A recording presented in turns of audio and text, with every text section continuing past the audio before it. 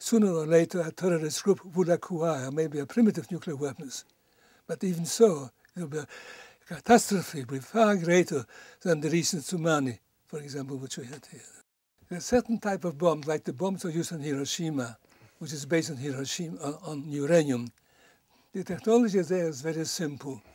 All you have to take is take two pieces of uranium, even of a low enrichment, and shoot them together, put them together into one moment, say by putting an explosive, so it shoots one into the other.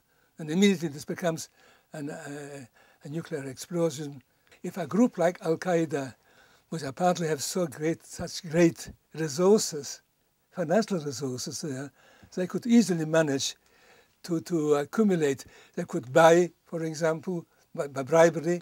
How much highly enriched uranium does it take to make a simple bomb like that? Well, if you take this uranium as such, it's about, say, 40 kilograms. Yeah, not. You could carry it in a suitcase. And how much? I know there's a lot of highly enriched uranium around the world in various 1,000 places. tons. 1,000 tons? Most of 1,000 tons, yes. Yes, mostly in Russia. Yeah.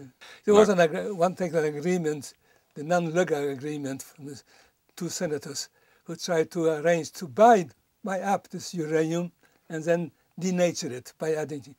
But somehow this has fallen through, and only the program has not been progressing as we have hoped. Yeah, the funding to secure this yes, just hasn't been provided. Yes.